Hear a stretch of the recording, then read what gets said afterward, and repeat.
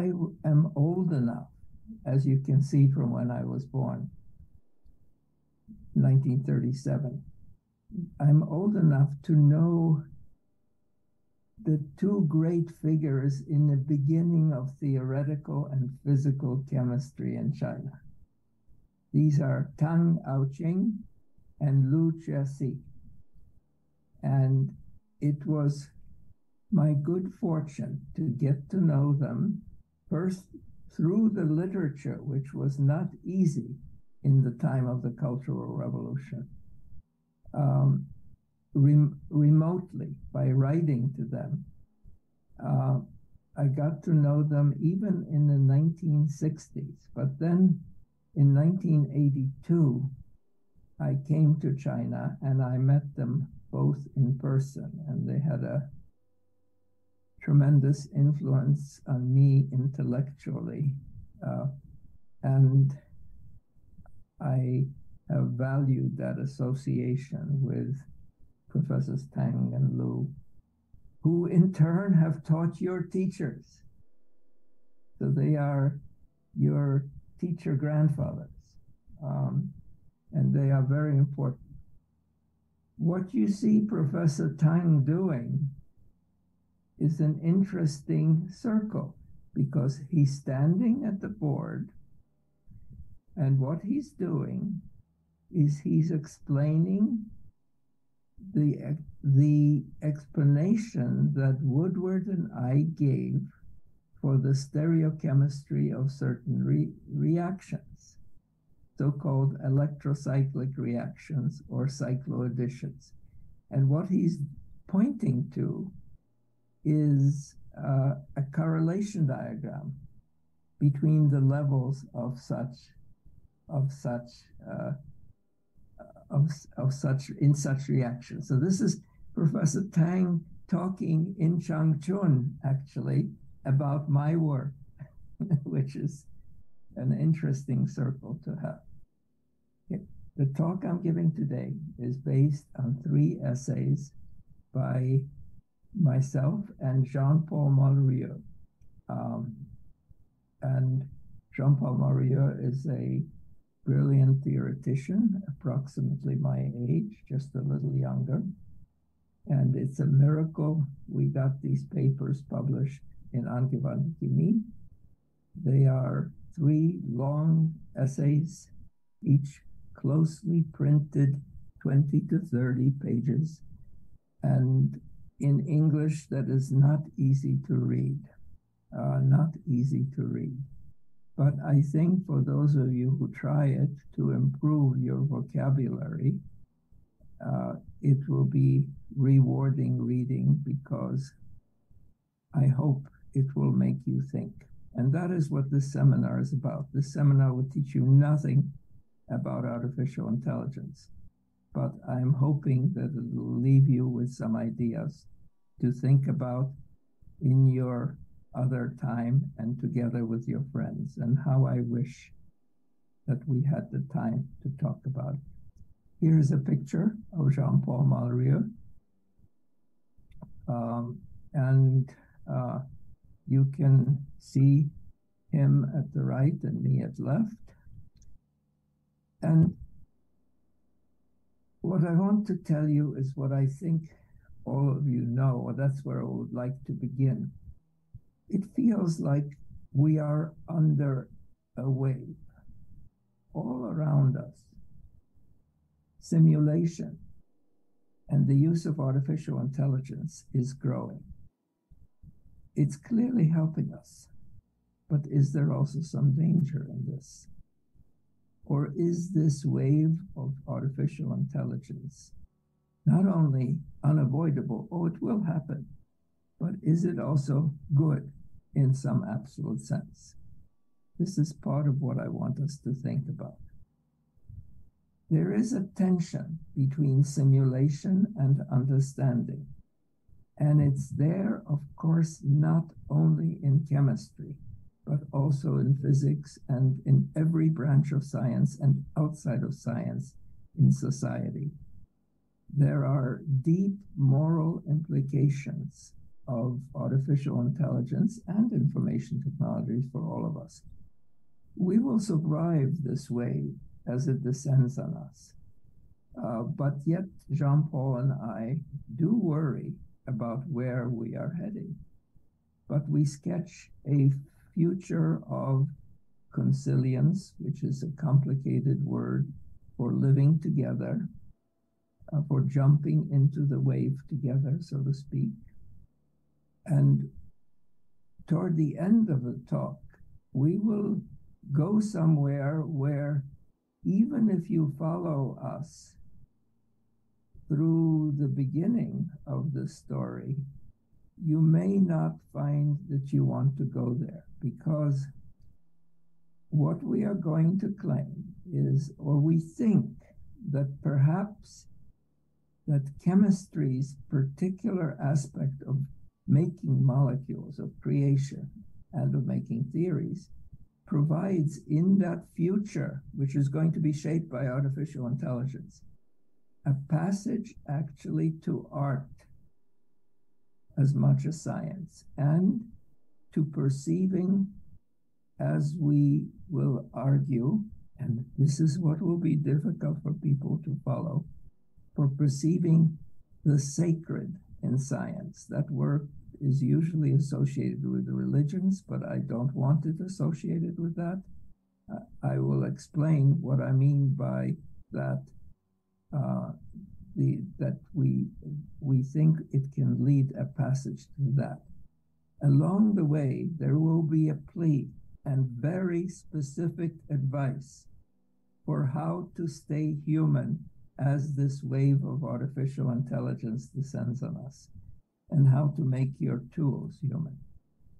Throughout this, we're going to talk in terms of a triangle of mental things: theory, simulation, mostly numerical, and an understanding. And I will define all of these. But all of these ideas, theory, simulation, understanding, are moving in, especially in chemistry, surrounded and interacting at all times with experiment. Cannot move away from that. Chemistry remains an experimental science. And even though I do theory and I love it, it remains an experimental science, and that's going to be an important factor in keeping us together. So let's talk about these words: understanding, theory, and simulation. So understanding. Understanding is often tacit, meaning it's quiet, it's not spoken, it's a state of mind. It is often qualitative, though it can have quantitative features. Let me give you an example. People around the world have seen rainbows since the beginning of civilization. People were smart. They observed that the rainbows always formed opposite to the sun. They observed that they formed always after a rain or some water, though there are rainbows in other circumstances, like when you have an oil slick. But I'm talking about the normal rainbows that we usually refer to. And eventually they even measured that the high point of a rainbow was 42 degrees above the horizon. So those are observations. Eventually, there came an understanding. The understanding was that the rainbow had something to do with the reflection, with the transmission, reflection, and refraction of light in droplets of water. That's why you needed the rain. And that is why it came always after rain. And eventually, after beginnings in the Arab world, there came an eventual understanding of this. And in the work of Descartes and Newton, eventually a derivation of why it was 42 degrees, and not 67 and not 21, but 42 degrees. The quantitative supported the qualitative, but the qualitative was the explanation, not the quantitative. And that is something which we'll come back to. Okay, so explanation, a little different from explanation, is the expression of understanding. It's inherently more pedagogic. That's a fancy English word for teaching in nature. It's inherently, when you explain, yes, you explain to yourself, but most often you explain to somebody else. So it is teaching. And so explanation is inherently more teaching style. And it also is done in terms of telling a story or a narrative. It's pretty much impossible to separate explaining to oneself from explaining to others. Think about it for yourself. This is very important for those of you who may be resisting that your supervisor or your department chairman is telling you to teach a class. What they are doing is giving you the opportunity to understand. That is, this is an argument because understanding comes through teaching. This is an argument for focusing on a special role of teaching in enhancing understanding, not for the student, but for the teacher. Teaching forces you to explain. Teaching clarifies in a way which is unsurpassed for both teacher and student. This is nothing new. It was said by a Roman philosopher in Latin in this quotation. The second thing about explanation is explanations come to us through stories. That's what hypotheses are, stories. There is nothing wrong with storytelling. Human beings tell stories naturally and easily. There are other aspects which enter into understanding. A few more general comments about understanding. Understanding or explanation both have strong elements of sequential causality. That is, you can think about writing a computer program. A goes to B, B goes to C. It has that built in. There is a little bit of tension in here because very often our human understanding of something is holistic in the sense that we see the whole thing rather than the pieces. So there is a tension between logical and sequential and seeing the whole thing at once, or to be trying to see the whole thing at once. Another thing that's interesting is the role of chance, of unplanned things, of arbitrary things. In modern times, chance plays an essential role, and in something like free energy and chemistry and the idea of entropy, a definitely positive role. That is, disorder is the way things get done on average. There are many different ways of saying this, and modern science has come to peace with chance.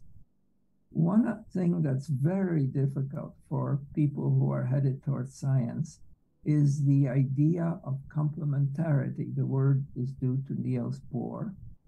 And this is the idea that there may be value to not one, but multiple explanations of any phenomenon. For instance, that a particle is described, or light is described as both a wave and a particle. That is not giving up on getting an explanation. That helps you understand it, and it helps you to think about this. There are other instances, and just for chemists in the audience, localized and delocalized ideas of bonding are very much that way. Two explanations that are complementary. The words for for what happens when you explain something in European languages like elucidation, éclaircissement in French, objaśnienie in Russian. Many of the words for understanding in European languages relate to light. I didn't look up in Chinese what the right word is, but maybe one of you can supply it. There is the idea here of enlightenment. And with that idea, yes, there is a connection to enlightenment in the Buddhist sense. So there is a connection there. There is a special quality to understanding when it is achieved. And I think every one of you has felt it at some time. There is a special rise of the spirit, a kind of emotional surge when you attain understanding. And this is not to be suppressed or forgotten. It's an emotional response to a thought process, and it's a special quality which is actually spiritual and aesthetic. It comes from, it connects up with art, it connects up with the spiritual when you see an explanation forming in your mind. I have an operational definition of understanding. To me, of understanding in chemistry and physics. To me, understanding means knowing the mix of physical mechanisms for why something is one way. Why is the dipole moment of this molecule that? Well, there may be several reasons, not just one.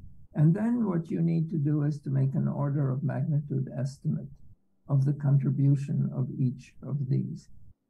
Think of two molecules interacting 6 angstroms apart.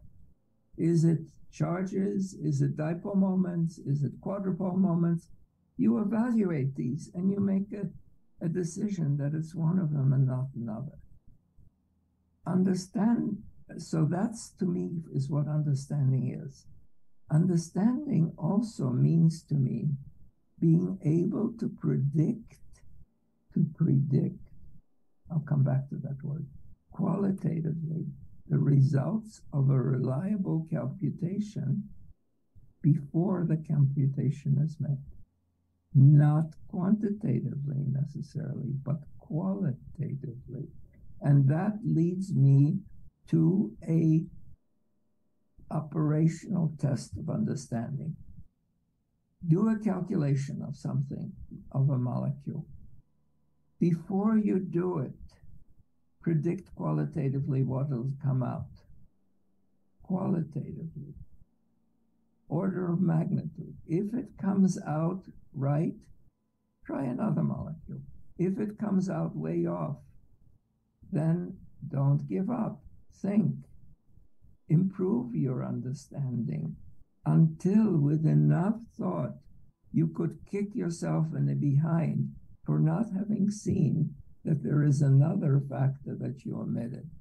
And once you get that, you have improved your understanding. And now you check on your understanding, and now you get that number right, approximately. You don't stop there. You make a perturbation of the system. If you're a chemist, change a chlorine for an OH. Can you predict qualitatively how the property will change? Never stop the exchange. If your answer to the question of what is this property of a molecule, like what is the dipole moment of methanol, if the answer is I will have to calculate it, it's okay, you calculate it. And then someone says, you change the hydrogen for chlorine, what will happen to the dipole moment? If you have to say, I have to go back and put it into the computer, then you don't understand it. And I want you to ask the question of who does. Does the computer understand it? Does the person who wrote the program understand it? Something to think about.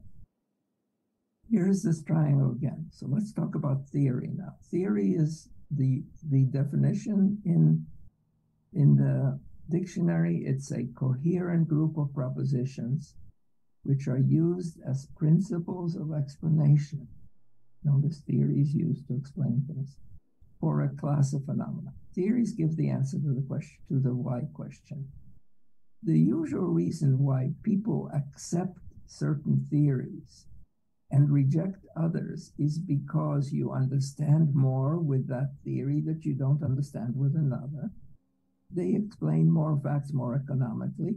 You don't expect a theory to explain everything. I don't expect the theory of why a molecule has a certain dipole moment to explain why my cousin wrote me such a letter. What you want is that at their edges, the theories blend in understandable ways with existing theories that explain other pieces of the universe. But those are only some of the factors which go into accepting theories. One of the interesting one is people accept theories when they make risky predictions. What's a risky prediction? That's when 90% of the experts say it will not happen that way, and it happens that way. That's a risky prediction. Aesthetics, that's beauty. This is very dangerous, very, very dangerous. This is the feeling that this theory must be right because the equations are simple and I can solve them. Boy, is that dangerous. I'll say it another way. It's a belief that the world is as simple as your mind. And the world is not simple. The world is as complicated as it has to be. Telling good stories is important. Fitting in with society in certain ways we could talk about. That a theory is portable is very interesting. That you can, what I mean by portable is that you can give it to somebody else and they can do things with it. Not just that you can do things with it. Productivity, I mean that theory suggests experiments. I've written about this in an article that's here, and we'll distribute a PDF copy of this or put this on a web. Theories are ephemeral. That just means that they are temporary, they last, they are improved. They're also dangerous, risky, powerful, and very satisfying. Prediction is the way that the passage between understanding and experiment is shaped. And it is very important. But here it says in French, from the title of a French book by a distinguished mathematician, René Thom, to predict is not to explain. And I've already talked about that in other ways. I'll come back to that again. Let's go back to this. There's one more thing which I haven't talked to you about, which is also a passage between understanding and experiment and other things. And this is the building of models. There is a good book I can recommend here by Michael Weisberg about simulation and similarity, using models to understand the world. But let's talk about simulation. Now, there are different kinds of simulation. There is analog simulation, which has not been so popular lately, but wind tunnels are very, for seeing how an aircraft performs, have still retained their utility. That's an example of an analog simulation. Most simulations today are digital. Another thing about simulation, another aspect of simulation are what are called phenomenological models. So this is a fancy word, but they're simple to explain. These are simple models, the theoretical foundations of which are not yet clear, and sometimes one can even be sure that they are not derived from first principles, but they still correctly reproduce some or most properties of a set of molecules. A very good example is a Heisenberg Hamiltonian or a spin Hamiltonian, that S1 dot S2, a J dot times an S1 dot S2 represents the interaction of two radical centers. That's a That's a phenomenological model. To actually get what J is takes a lot of calculation. The third thing, the application on a computer of the correct equations of the system, which in our case is the Schrödinger equation or the Dirac equation. For molecules, that's quantum mechanics. And then we make approximation, and then we do the solutions of these correct equations approximated. And this is, in fact, the meat and potatoes of our community of computational chemists. The quotation that's usually used by Dirac is that the underlying physical laws necessary for the mathematical theory of a large part of physics are thus completely known. He wrote this in 1929, 3 years after the invention of the new quantum mechanics. And the difficulty is only that the exact application of these laws leads to equations much more complicated to be soluble. Usually the second part is forgotten, but I'm not going to let you forget it this time. What he said, it therefore becomes desirable that approximate practical methods of applying quantum mechanics should be developed, which can lead to an explanation of the main features of the complex atomic systems without too much computation. Note the valuation here of explanations, approximate, not too much calculation. One of the amusing things is Dirac is standing in front of he was a physicist through and through, but he's standing in front of the potential energy curves for the hydrogen molecule, which is interesting. The kind of simulation which you are more used to is that involved in machine learning and neural networks. And you know what these are much better than I do, and about how these works.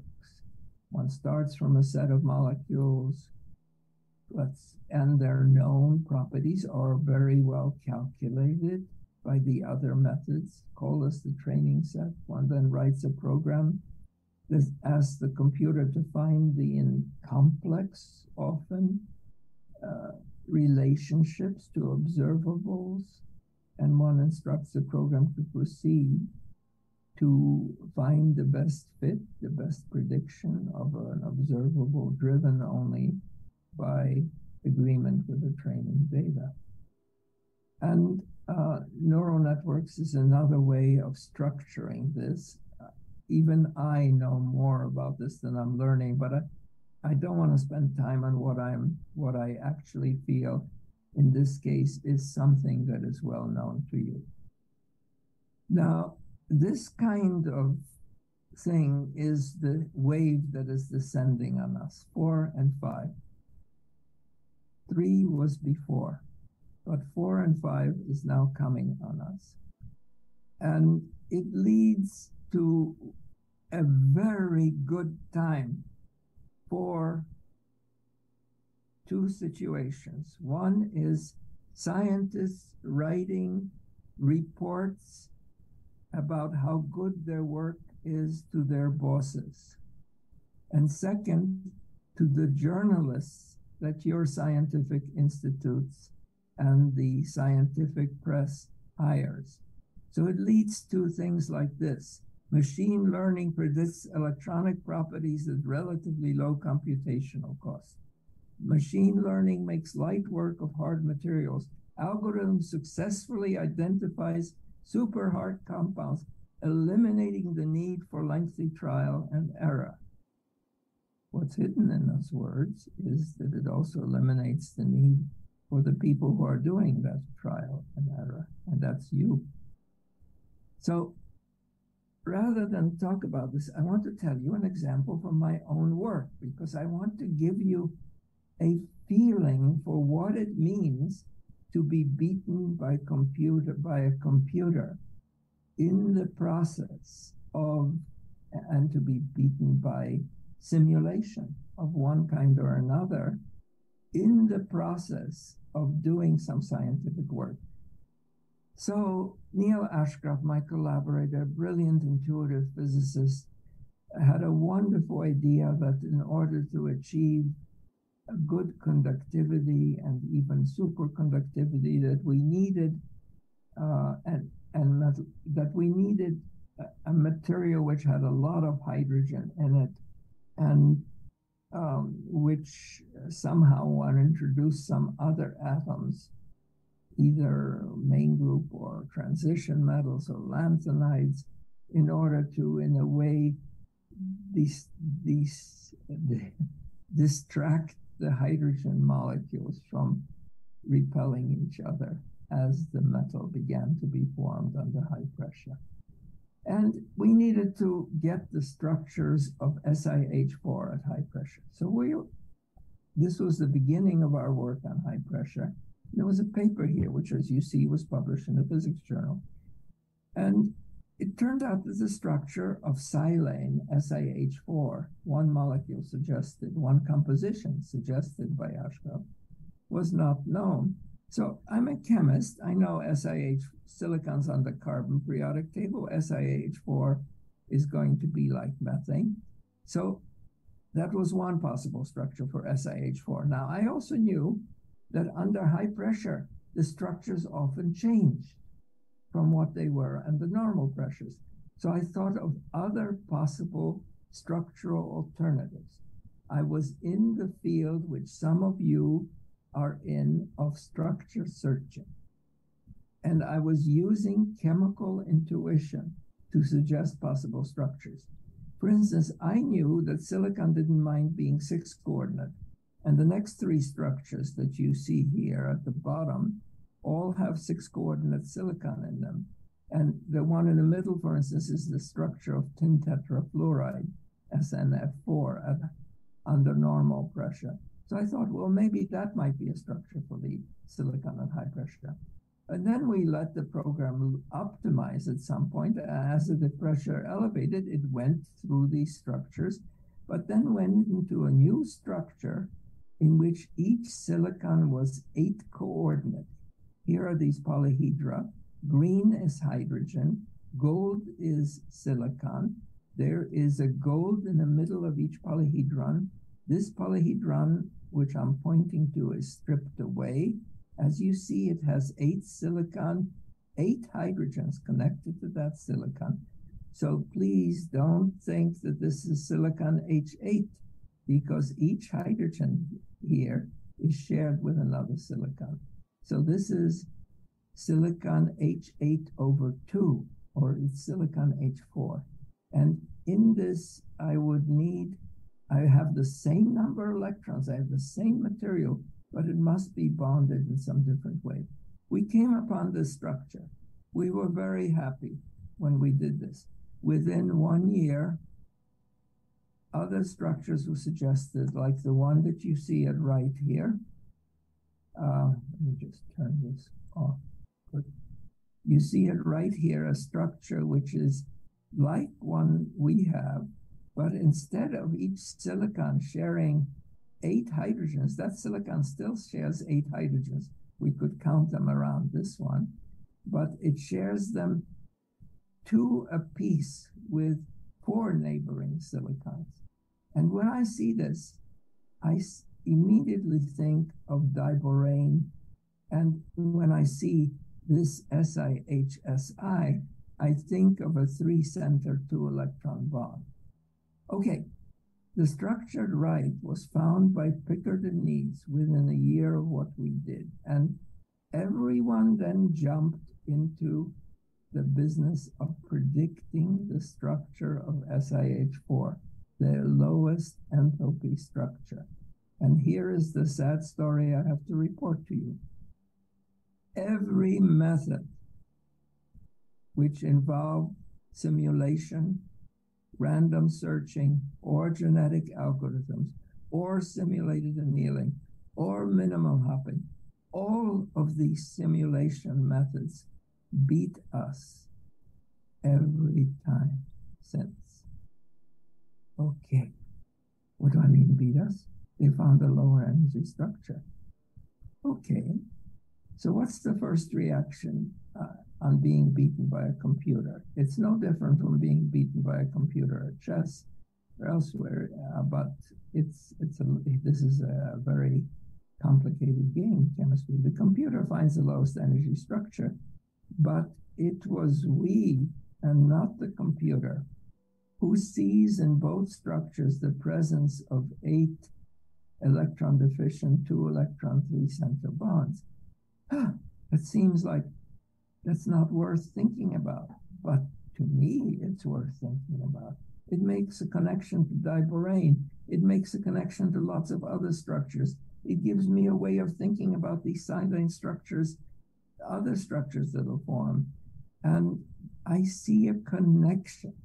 And that connection is one of the clues to a future which I want to describe for you. But meanwhile, I keep fighting.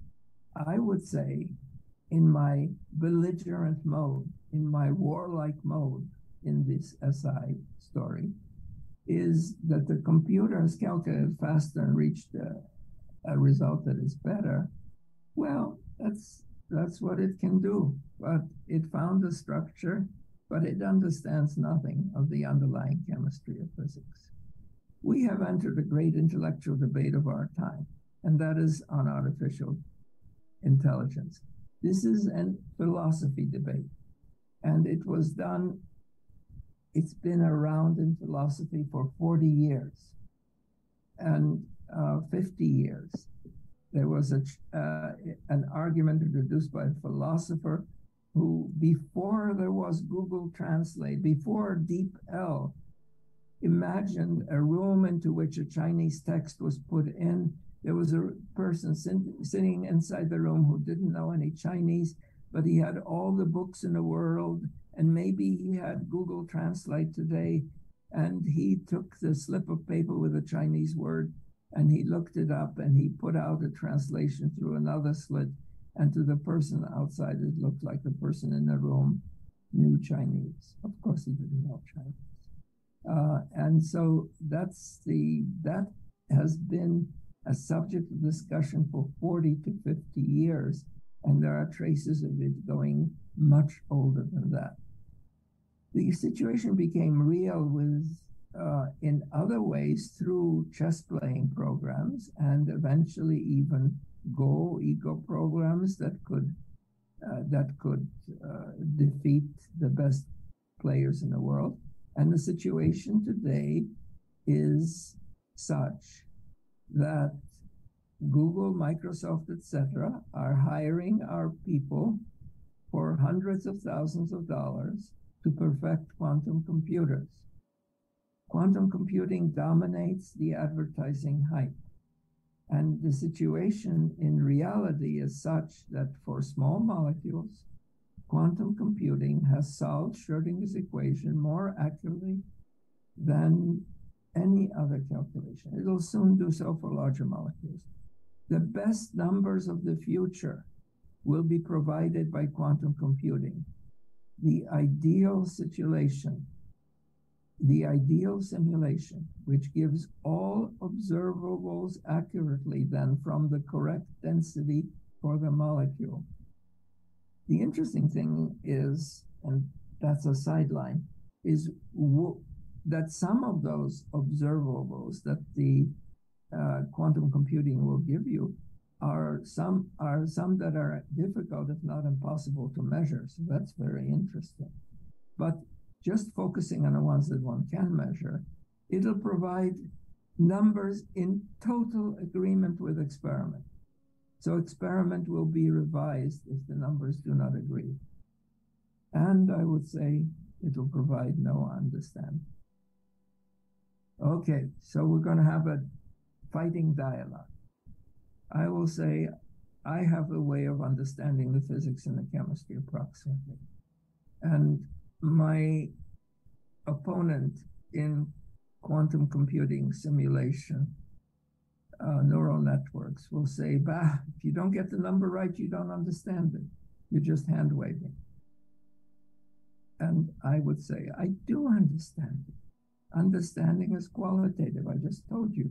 If I tweak the molecule a little, I'll tell you whether its color changes in the direction of the red or the blue. If I ask you what happens, you'll just tell me that I should wait a minute and you will compute it for me. And when are you going to get that chip implanted so you can skip the waiting so that you look like a character in the movie Matrix?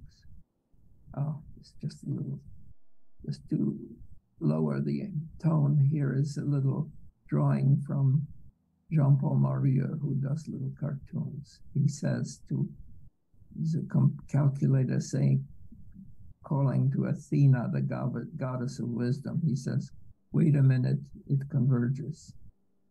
Typical saying. So my opponent, the simulation guy says, nasty, nasty. Eventually we'll have AI that explains what it does. Or that explanation will emerge from having just many correct numbers to clever people.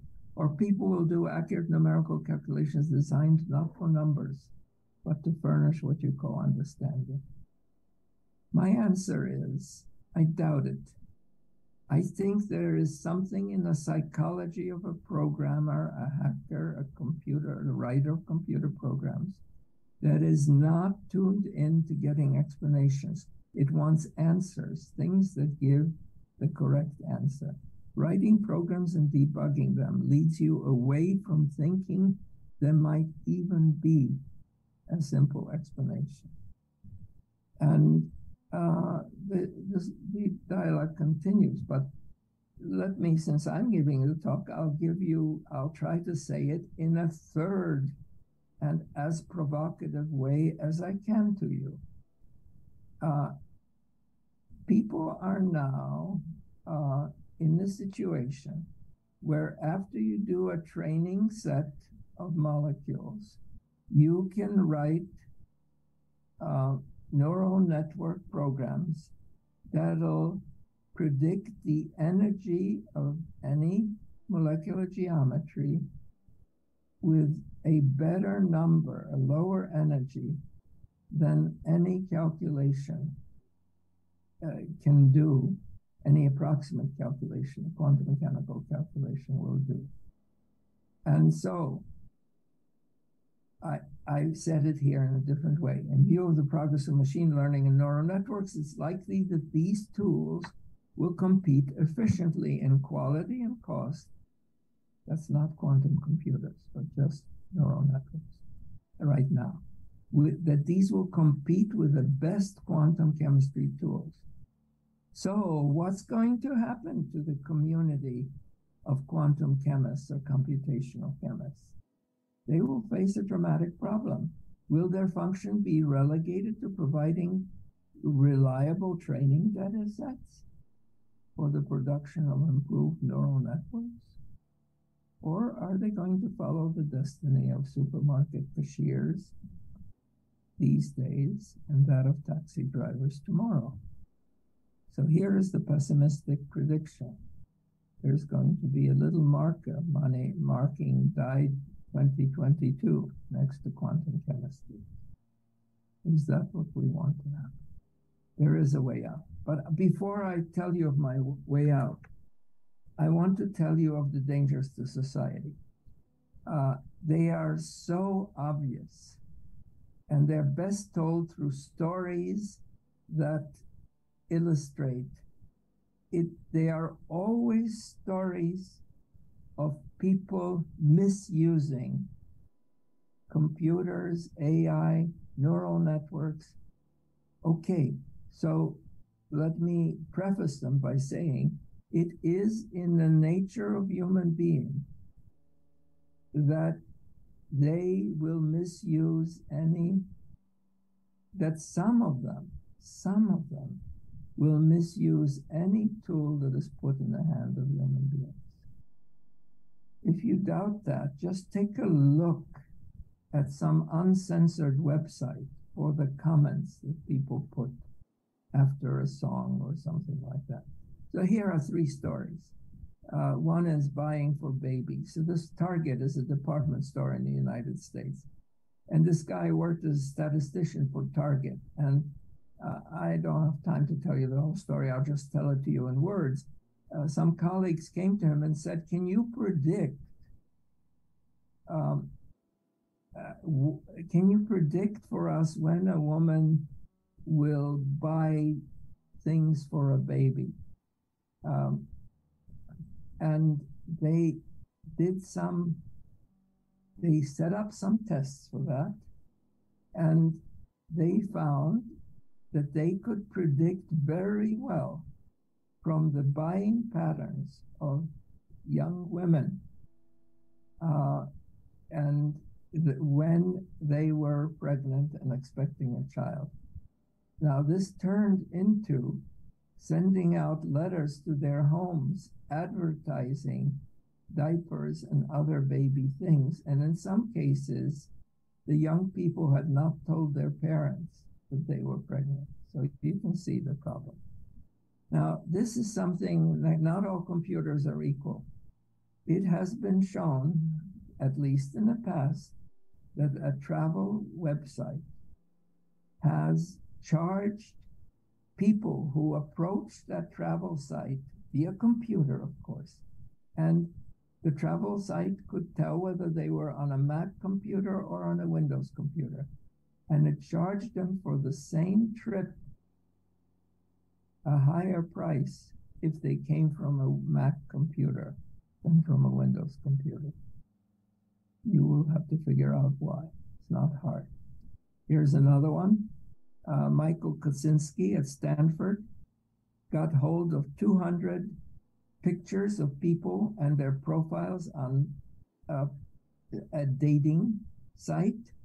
And the people identified their sexual preferences, male, male, male, female, female, female, as well as their pictures. He then did a correlation and between a deep neural network, a facial recognition algorithm, and found he could predict with 5 pictures the sexuality preference of a man with 91%.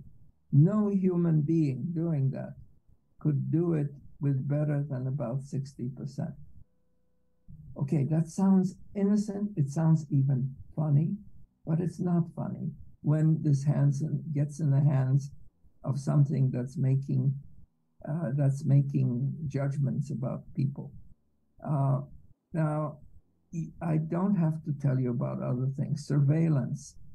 I'm not going to tell you about the prevalence of surveillance cameras in your own country. There are military uses. There are military experts and roboticists who have argued that autonomous weapon systems should be regarded not only as morally acceptable, but also they are ethically superior to human fighters. And someone has written that the robots of the future will be able to act more humanely on a battlefield, wielding lethal weapons, because they need not be programmed with a self-preservation instinct, therefore eliminating the need for a shoot first, ask questions later attitude. This is beyond belief that people could think about such things. Taking a life, even just hurting someone, is not something that can be delegated to an algorithm. With that action comes moral responsibility. This is not the place for artificial intelligence. So we stopped, the two of us. And at this point, it was too easy to find ludicrous examples of artificial intelligence, absolutely crazy ways of use and of abuse on the web. And so we stopped and we looked for good things. We looked for where people would learn some science, for theoretical studies which lead not just to numbers, but to understanding. We found a few. Here's a wonderful study by Frances Arnold at Caltech, where she looked at an organic reaction where you make a carbon-silicon bond, and you attach that bond over here, and you can do that with the silicon attacking from the top or the silicon attacking from the bottom of this group, which initially starts out as a double bond to this N2. And they could evolve using both artificial intelligence and genetic engineering enzymes that would catalyze the formation of this bond with preference for 93% of one enantiomer. Okay, that was great. That was much better than anyone had done before. But then these people did something incredible. They came up using the same techniques with an enzyme, another enzyme, that will provide the same molecule's mirror image. So what's called in chemistry the enantiomer of it. That's pretty amazing. Here's a study from solid state physics, amorphous silicon. Some of the people studied hole trap depths. And I was so interested in reading the end result of this, in that it did not say, I have designed the world's best hole trap depth material. I don't even know if you need large or small hole trap depth. But what it did was they tried to describe these in terms of chemical bonding. So they said that this genetic engineering programming led to a 5-fold coordinated silicon to regions in which silicon was dense and to bridge bonds. You remember those bridge bonds in my SiH4 structure? That kind of bond. Now that was understanding. So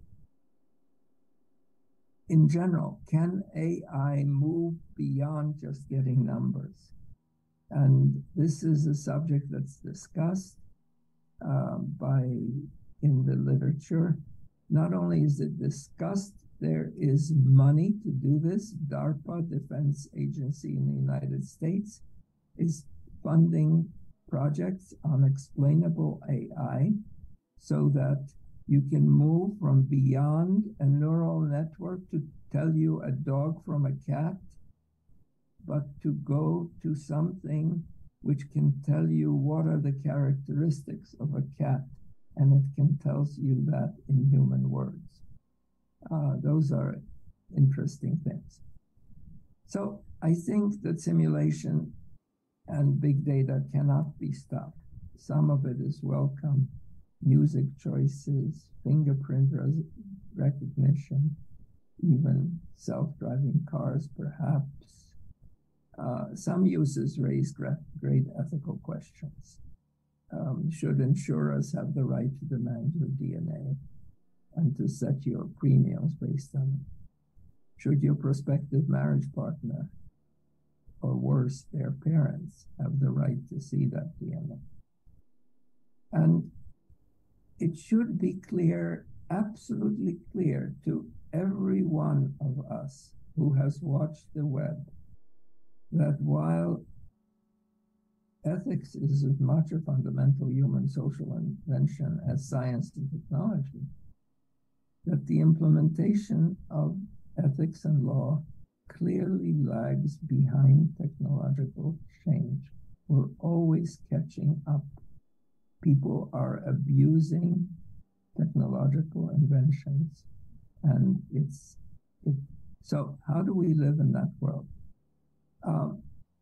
Jean-Paul and I started out by looking at our own work and looking for how we need simulations, and I don't have time to tell you that story, but in the article you can read about it. I took a story from my own work of alkali metal hydrides and halides. Actually, it's not my own work, it's the work of Eva Zurek and artemogonal.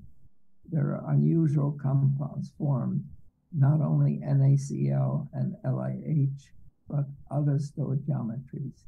You need the calculations to tell you which stoichiometries, why it's NaCl3 and not NaCl4. But then what is the bonding in these like is what needed an explanation. So what we looked for is where you needed calculations, and I found it in my own work, and then we supplied an explanation because I was looking for the clues about supplying explanations, about how to, there's so many ways of saying it, how to add value to numbers, how to go beyond the numerical, how to reach understanding. Yes, enlightenment is understanding, not the numbers, at least for this theoretician. Jean-Paul looked at something else. He looked at two copper radicals, something he's been working on for 50 years. And he wanted to understand the interaction between two copper, two centers, each with one unpaired electron, and what is the extent of the coupling of those two. And he went through a story of 40 years of slowly straight of understanding, of doing better calculations, of getting explanations from the calculations, which could then lead you to the next calculation to try to reach an understanding of what caused the coupling between those two electrons. I want to talk to you finally about, we looked at these things, and we looked at something that I can leave with you about, first of all, something in terms of hints or clues or suggestions for what you should do to escape what we think, Jean-Paul and I, is not a good goal, which is just to get a better number, about how to reach understanding. So what we thought about strategies to remain human, and in a world where simulation is all around us and is only going to lead to more of it. You can't escape it. So one general strategy is to let experiment lead you. Theory, simulation, understanding are embedded in experiment. Experimentalists quite naturally address two types of demands to theoreticians. If you think about it, and I want you to think about it, what does your experimental friend want from you if you are a theoretician? So one is qualitative. Can you explain to me this property of a set of molecules? Your experimental friend is not a student who is looking for an answer on an exam. They are looking for understanding. They want to know what they can use in their work that will help them explain something, like a property of a set of molecules. But just as often, the experimentalists, because they are experimentalists, are looking for numbers. They really want to know the value of the coupling constant between the two coppers when the coppers are in a certain environment. They want to have the value of the property of that molecule. It's human to both want numbers and to want understanding. And what a joy to get both. But I tell you, and getting the numbers is much easier than getting understanding. But why should you seek the easy? Seek the difficult. A second strategy for remaining human move up one meta level. And this is to the relationship of things, facts, or molecules to each other. A computer can do the statistics of various most stable forms, spotting common features, but it can't discuss the chemical bonding on a level that we teach it in a beginning class in high school or in college. You remember that structure which simulation found that was better than my structure? That simulation did not see the three center bonds that relate the bonding in that structure to that and diborane. That bonding relationship is a meta level up. It's the connection of things to each other. It's seeing the forest instead of the trees. There are a number of different ways of saying it. Okay, the third strategy for remaining human in a time of simulation is very simple. It's play. And there is a Latin phrase, homo ludens, man, the game player. When someone puts a tool in your hand, the world's best program for calculating a number, don't just calculate what needs to be calculated. If you have a reliable tool, play with it. Try out things. Just ask yourself, what's going to happen to that molecule if I take a hydrogen off and put an NO2 group instead? And you do this game playing. Yes, it's fun, but you do it to build understanding. That was one of my definitions of how to build understanding, is to keep on playing games with a computer. The fourth strategy for staying human is to teach.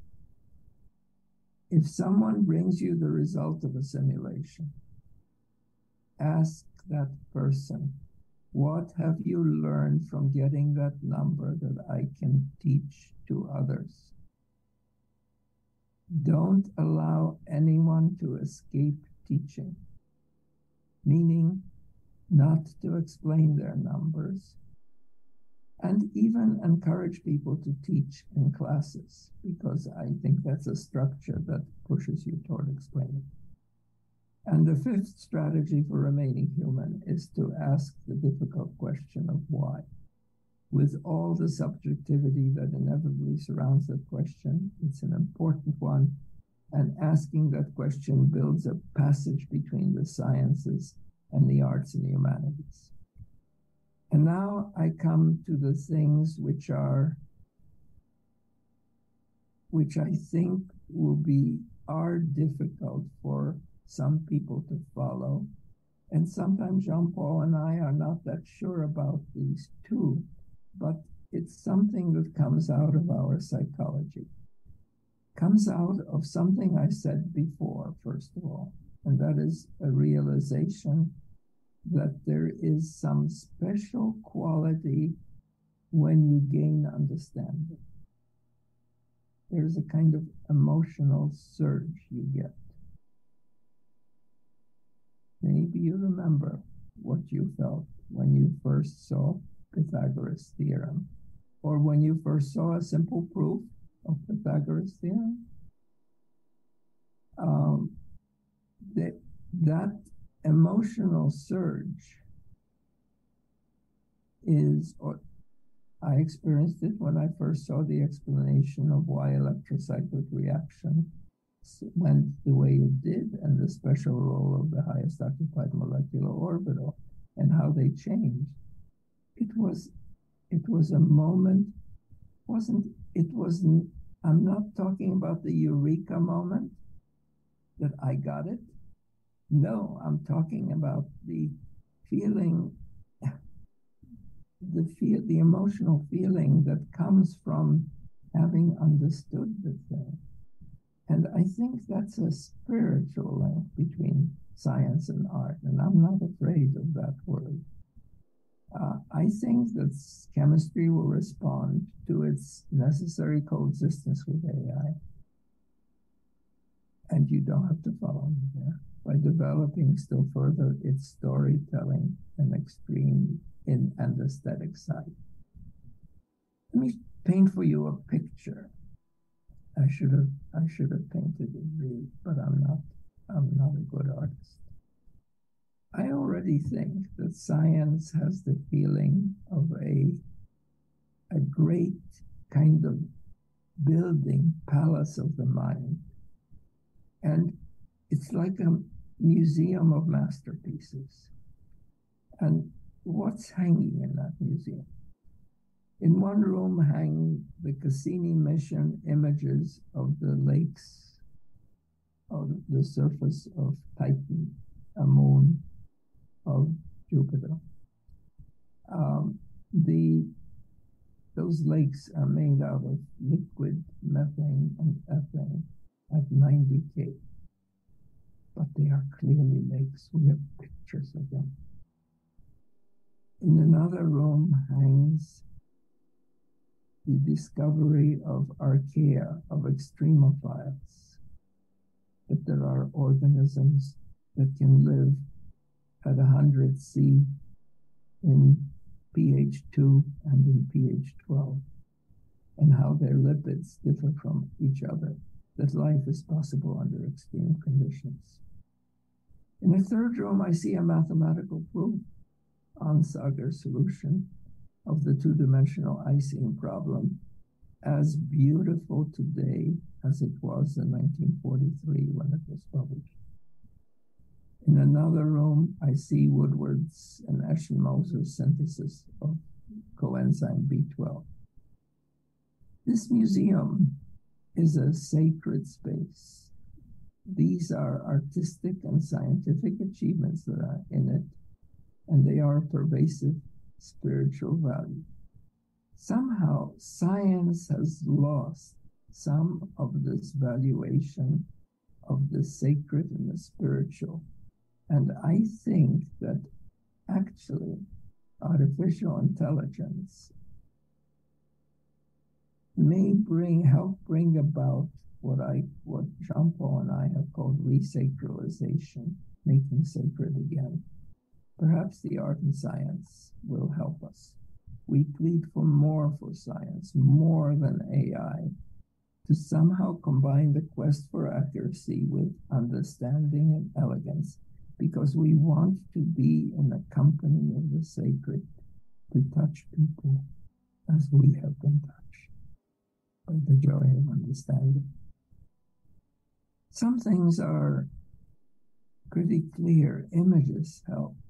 This is why, for instance, the books of Primo Levi and Oliver Sacks describing how they were drawn to chemistry by stinks, bangs, and vivid color changes are so wonderful. And there is a new generation of photographs by Theodore Gray and Yan Liang, which I think some of you are familiar with, photographs of chemical processes which match in the beauty that they convey the images of the Hubble telescope and now the Webb telescope are giving us of regions of outer space. Perhaps in time, the future theorist making use of AI and quantum computing to play infinite games will find a way to make chemistry and physics closer to art, different ways of knowing the world, and will show us how we can touch the spiritual in us through that. Finally, I want to just tell you a little story. It's clear that we seek an equivalent position, one that reconciles the value of scientific understanding with the efficiency of simulation for individual human beings, for society, for the world. I give you some simple ideas which we have come up with. You don't have to follow us. into art and the sacralization, but at least make human move between experiment and theory. Think of relationships, play, teach, ask why. These are simple things. The story is this. In an interview, Ed Wilson was asked, a great biologist, was asked to contemplate a meeting with an exoplanet civilization in the future. And he said, what would an alien civilization like to know about this one? Wilson said, look, they found us. They don't care about our science. We are juveniles to them. They would like to know very much about our culture. We've accumulated this immense mass of imagination and creativity in the creative arts. They would like to know what this is. This is our heritage. This is what makes us human. We have a radical thought. Perhaps the artistic side will save science, and perhaps those alien visitors will stop here for a while to see the beautiful science and degrees of understanding that we have evolved. Thank you very much.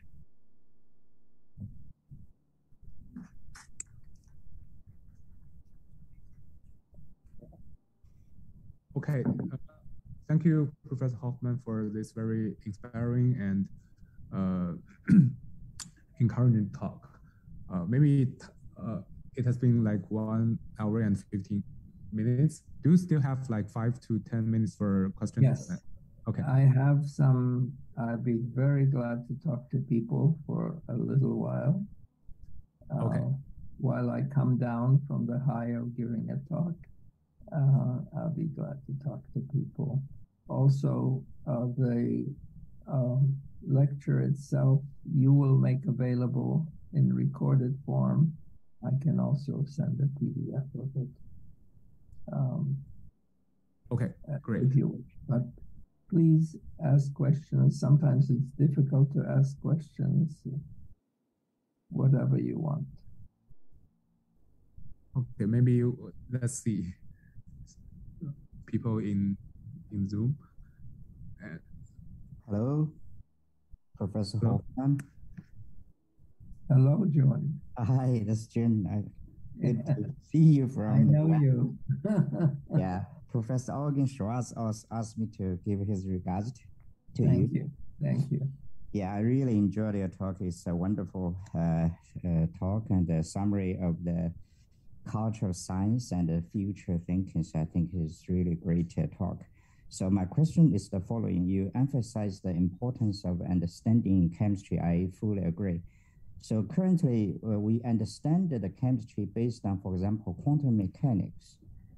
So that means that if we have a law that is known before, then we will understand what we see.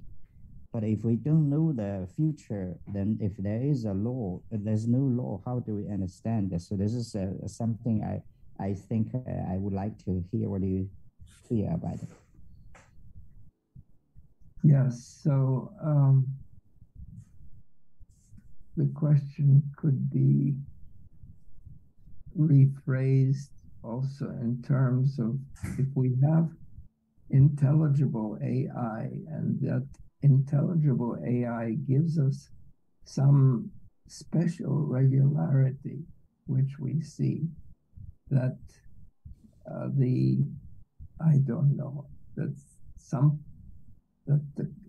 some property of a molecule depends on some combination of observables.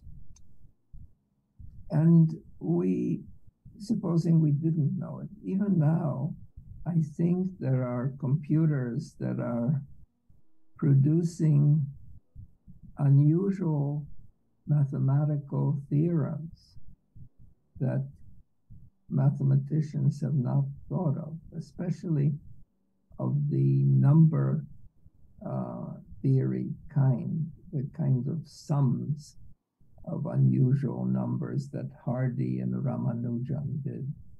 There are some being produced by computers, and then it is left for human beings to prove those. So I think there will be some regularities in chemistry that the computers will find that we have not thought of, and it'll be left to us to try to think up ways why those things are. I cannot point to something specific. There is something in the structure of papers that makes people produce papers giving the idea that they understand everything, so that the things they predict are the result of some things that they know. Perhaps they are very smart and they know them. But when something comes out that is correct but not known, but there is no theory to lead to it, people don't know quite what to do. One of the things you may have noticed, John,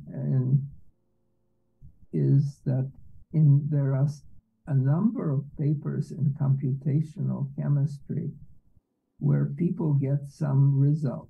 And then when you go to the discussion section of the paper, they use old-fashioned or simple orbital arguments to produce an explanation. And the explanation looks like it's disconnected from what they did in the calculation. So they have not yet come up with something better.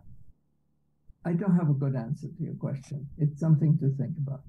Thank you. Thank you. I really appreciate it. So I think the simple concept and models that go beyond the number is really important, that when we have a lot of numbers accumulated, then indeed the understanding becomes the top concept. So eventually we will be able to get a concept out of the data. So this is why I also, this is also what I learned from my advisor, Lou Jiaxi. Thank you for mentioning him at the beginning. I passed your photo to his daughter, so she's really appreciated. Please, yeah. Send them to, you are of a generation of the students of these people. Please tell them that I remember them. I remember them vividly. They are before my eyes. So if you don't mind, I ask you another question that I'm not religious, and I hope I don't offend anyone in the audience, but also why our world follows some laws. For example, the molecules, electrons follow the quantum mechanics. This sounds like why? I want to hear your thinking. I don't know. Okay. I don't have any answer. But my answer is not a religious one. Whatever it is I'm not religious either. I feel like a spiritual human being, but I am not a religious one. What I mean by spiritual, I can only tell you by example, but I think what I mean by spiritual is that you have some experience, and in having that experience, you feel that you are together either with other people or with the universe through it. And I'll give you two examples. One often that people have is just looking at the Hubble telescope images, looking at those images of a distant galaxy. That's a spiritual experience. And another one is listening to this. Yesterday, going to work, I turned on my car radio and I have plugged in there a recording of Bach's Well-Tempered Clavier, some piano music by Bach. And that felt deeply spiritual. that felt like a tie. Now, maybe it's culturally conditioned and it's tied to my culture, but it felt that in feeling something in that music, I was close to other human beings. That, for me, is the spiritual. Okay, not religious, but spiritual. Thank you. Thank you very much. I should not occupy all your time. Thank you. Take care. Be well. Be well. Thank you. And I have a question here. Maybe you couldn't see it. Let me just put here. Oh, I didn't look. Where should I look? In the chat? Yeah, but actually, yeah. I copied the question to me, and maybe I can read it to the audience. And, yes, please read it to the audience. Okay, so this is from Shi Liu, and this is a great talk. I have to ask a cynical question. It seems that in many cases, offering an accurate number is sufficient. For number, it could be a new compound or a new molecule of desired properties found by some machine learning algorithms. So how do we persuade the funding agency or the society that explanation or understanding is worth of the funding with tax money? Art is expensive. To remain human could be expensive as well. Yes. Oh, first of all, I am so glad to hear that Chinese scientists share in our misery. Meaning, by that I mean is that we struggle to convince our funding agencies to give us money for basic research. I mean, imagine the kind of work that you know that I have done over the years. I was lucky. There was one funding agency, the National Science Foundation, that gave money for such basic research. It's a struggle. So the strategy used by people who work in industry or work anywhere else is, if you have a job which demands something of you, like, and if it is intellectual, like predicting an active compound for a drug, use, this is a cynical, you asked a cynical question, you're going to get a cynical answer. The cynical answer is use half your time to solve the specific problem that's given to you. Solve it well, very well. Make out that the problem is more difficult than half of your time. Make out it takes up all of your time. And then use the remaining half of your time to do what you want. Okay, so that's a cynical answer to a cynical question. No, we struggle in various ways continually to ask questions of our governments, of the companies we work for. I think it's possible to do both. In part of our work, we do something that's practical and is a very specific, a molecule or desired property or catalyst. And part of our work, it's possible within the process even of getting that new compound or molecule, don't lose track of asking, at least for yourself, why. Now, it could be that you are so overworked by your bosses or by the people who give you the contracts that you don't have time to ask that question. And then I feel bad for you. But this is a problem faced by scientists in every society that has found science of value. People want very specific applications, and why not give them some? But also, we want understanding. Thank you. And here is, okay.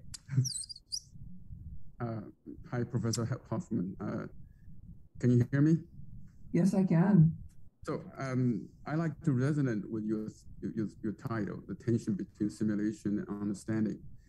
It's not just limited to chemistry. I like to sort of briefly mention two subjects One is fluid mechanics. The other is linguistics, in which this tension has been quite severe. And I think there's some sort of conclusions already.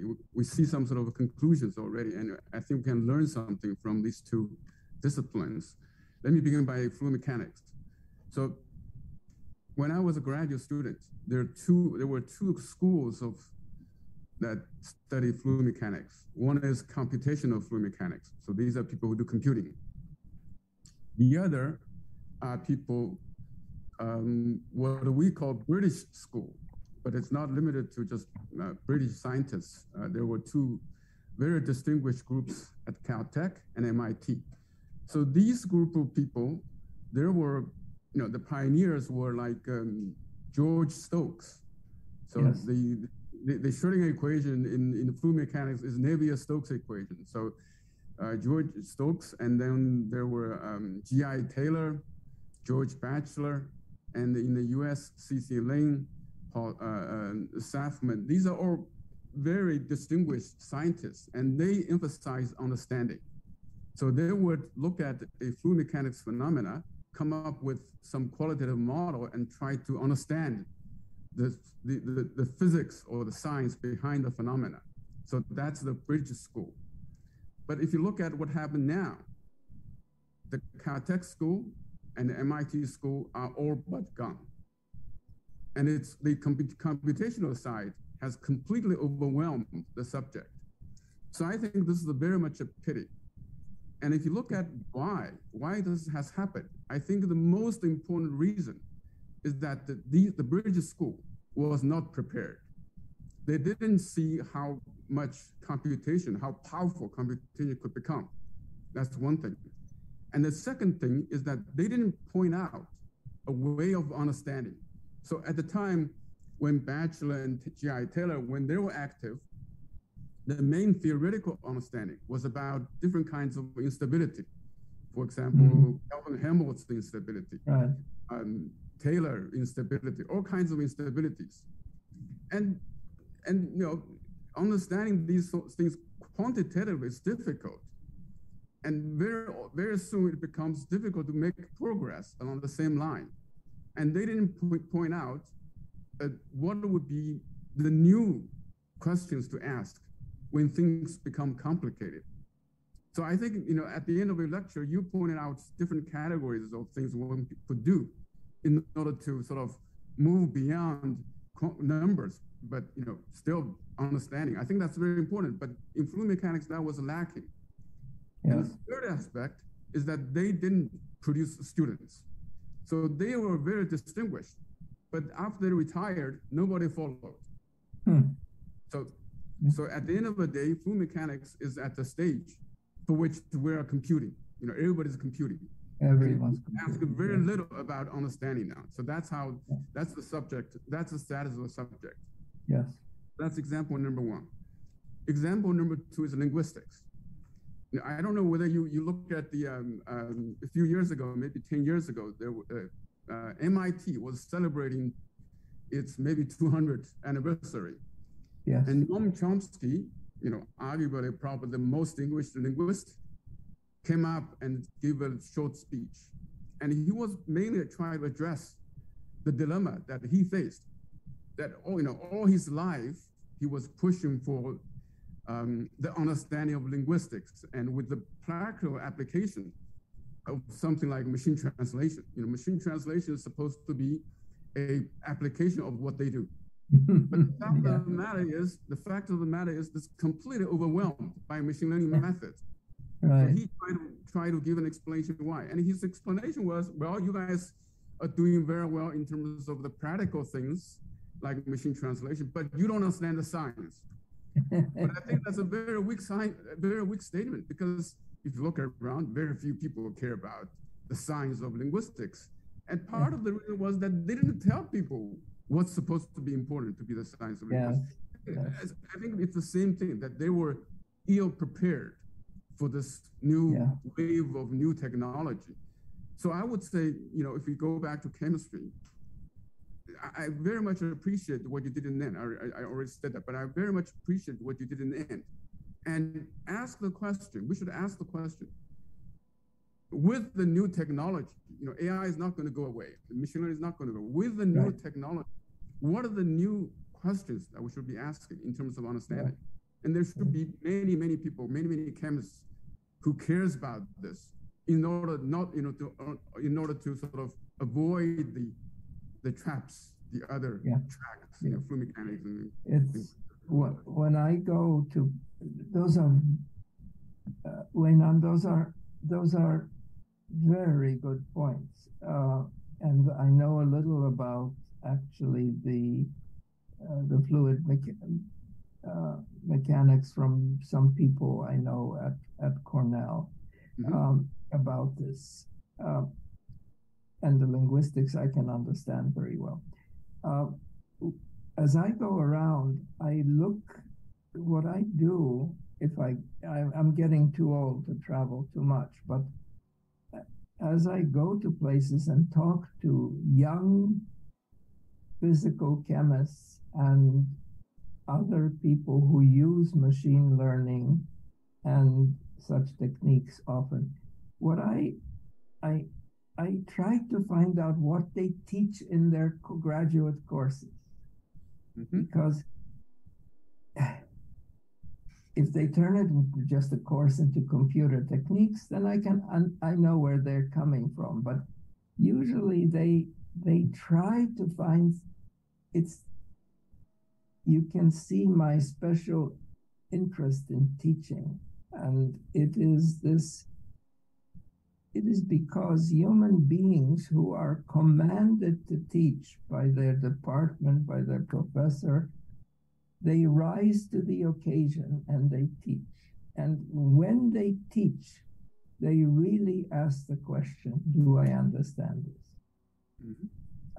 And so that is the real importance of teaching. So I look at what people teach in courses because that teaches me what is important. The machine learning, but it is those are very good questions. I would like to continue the discussion with you, and Jean-Paul would too. And we will do that. We will find a way to do that, to continue this discussion. But I'm glad that to have given you a picture from the side of chemistry or theoretical chemistry of what this looks like.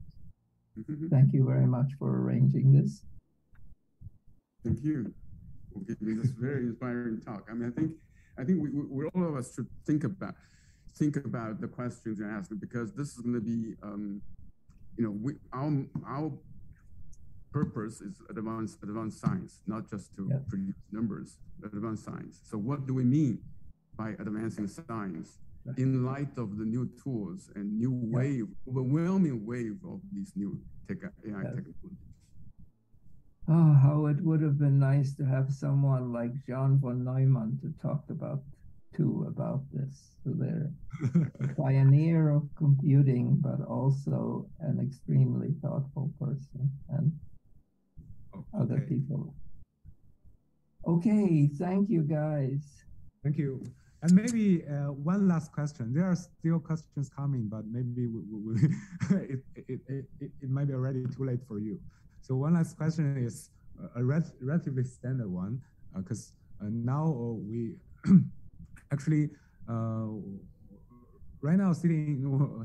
I think the room is filled by, maybe half of the room is filled by theoretical or physical chemists, and now we have a new institute, AI for Science Institute, and maybe just a general question. What would you say to this new institute, and also maybe the scientists at my generation? Yeah.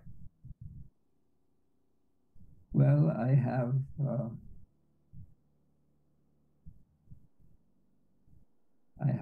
in some sense said it in the ending by giving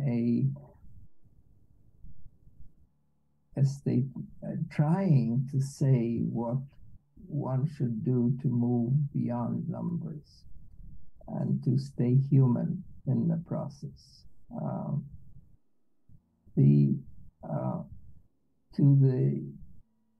I think the young people have gotten my message about the importance of teaching as a way of learning, and how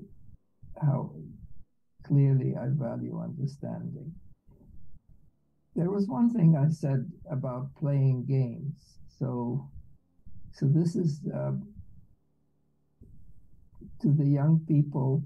The games I have in mind are not shoot me games, of course, anything of that type, but the kind of games which lead to further understanding, and how to structure such games. Also, there is another, how to structure such games for teaching purposes. Anyway, my advice to young people is to play, to try out any scientific tool to you, to try out its limits, to try out, to have it do things which it was not designed to do, just to test its limits. Of course, to try it out first on some molecule that you know, but then move to another molecule. You have seen in my work, those of you who know it, some of that playing. In some ways, the papers I did on square planar carbon are in that direction. What a crazy thing. But it was an exploration of how to use MO theory to stabilize things and to be taken more seriously. Chemistry is a wonderful universe. It will remain an important and viable science, and I urge you to have all the fun in the world while you do good science. Thank you. Okay. Thanks. So then maybe we have to stop here. And thank you so much. It's been a long day for me. For you, it's the beginning of a good day, and I wish you well. It was very good to talk to you. Thank you so much. Thanks. Okay. Goodbye. I will stop sharing first. Bye to everybody.